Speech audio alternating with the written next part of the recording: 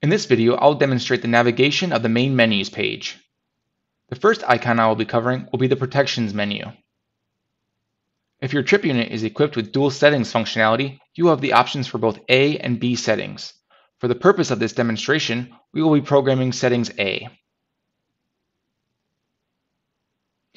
Under Protections, Settings A, you will find the basic power distribution protection functions, such as your L, S, I, and G protections. Now let's move on to the Advanced icon. Again, choose Set A.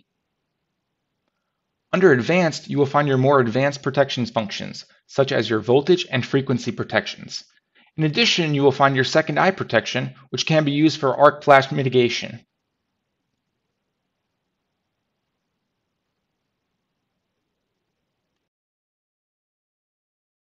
The next icon I will be covering is the Settings icon.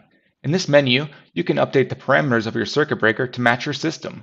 For example, you can change your frequency and phase sequence to match the application that it is being used in. Also, you can find the settings for additional modules such as communications. Moving on to the Measurements icon. The first selection is Historicals.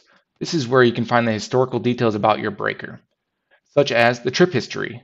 Within this selection, you can find the details about the last 30 trips that have occurred. In addition, you have an event log, which stores the last 200 events that have occurred within your circuit breaker, such as the parameters being changed or losing auxiliary power. You can also access historical measurements, which will provide the min and max measurements over the time of use.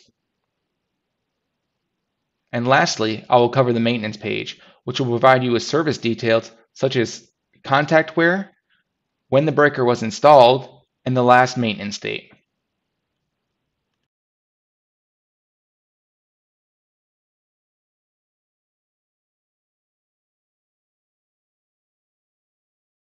Next to Settings is the Test icon.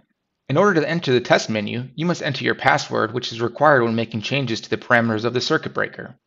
The factory default password is 4 zeros and a 1.